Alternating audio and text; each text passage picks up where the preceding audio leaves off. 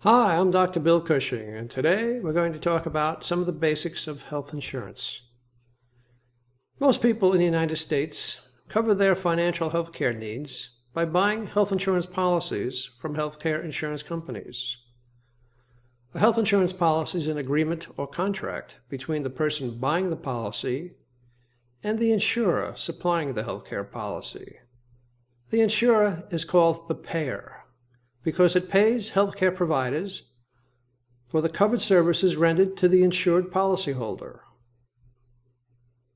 The buyer or policyholder must pay the policy payments, called premiums, to the insurer in order that the policy stays in effect. If the premiums are not paid on a timely basis, the policy will not remain in effect and the insurer will not pay for the medical services rendered to the patient.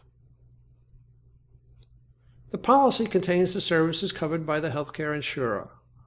All covered services must be medically necessary, which means that medical treatment was appropriate and rendered in accordance with generally accepted standards of medical practice. Therefore, treatment must be directly related to a patient's diagnosis. It cannot be elective. It cannot be experimental. It must be done at an appropriate level of care and at an appropriate location. Now, the healthcare policy also contains a list of services which are not included under the policy. Health insurance can be broken down into two general categories: private insurance and government insurance. Private insurance is also called commercial insurance. This is usually obtained by participating in a group plan. Examples of group plans are those that are supplied to a company's employees, a union's members, or local and state employees. These group plans can be purchased by employers from health insurance companies, or a company or government entity can put together its own group plan and self-insure itself. Now, government insurance programs are primarily broken down into four.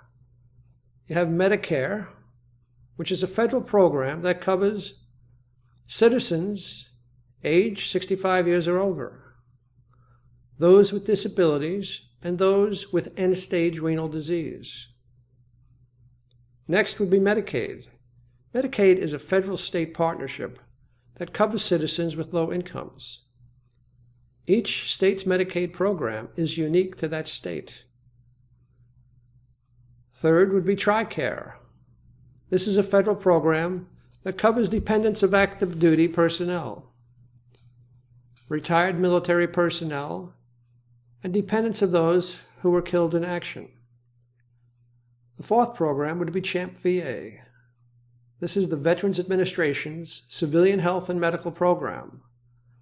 It's designed for dependents of veterans with permanent service-related disabilities and spouses and children of veterans who have died from service-related disabilities. Future videos will go into further aspects of healthcare insurance. I hope this helps. Have a good day.